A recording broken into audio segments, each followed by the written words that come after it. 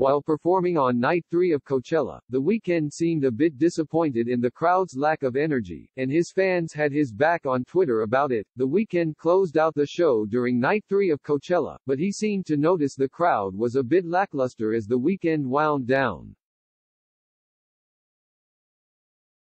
Videos of Abel's performance surfaced on Twitter, which showed the singer appearing a bit frustrated with his audience.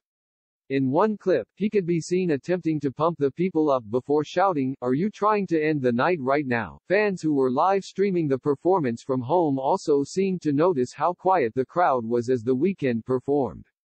Abel being pissed at the Coachella crowd is 10,000% valid, one person tweeted. "He's putting on such an amazing performance and they're boring AF."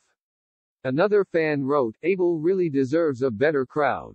Coachella is notorious for having dead crowds," and someone else added, "The crowd absolutely does not deserve what Abel is giving them with this set."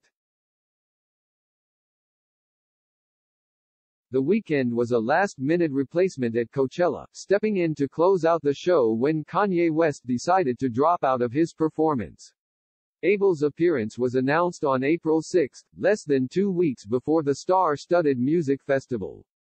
Regardless of the quick turnaround, though, The Weeknd absolutely crushed his set, and fans who were tuning in from all over were extremely impressed.